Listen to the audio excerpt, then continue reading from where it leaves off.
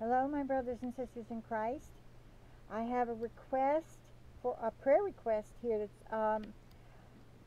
I'm not really exactly sure which Sister Kim this is. I know of a few on YouTube, but this is Fire Faith Ministries, which I think is our brother in California. His name escapes me, but he lives below that dam out there. Anyway, I could be wrong, but here's the request, okay? I'm just going to slide this out of the way this time instead of minimizing it, because apparently that shuts it off.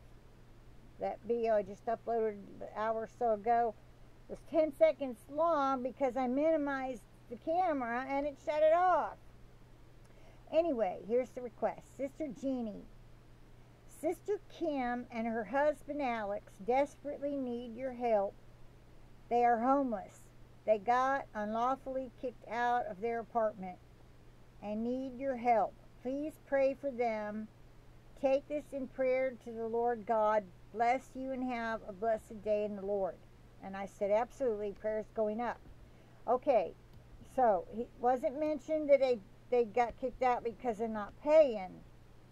So I'm wondering, unlawfully kicked out? Wonder why.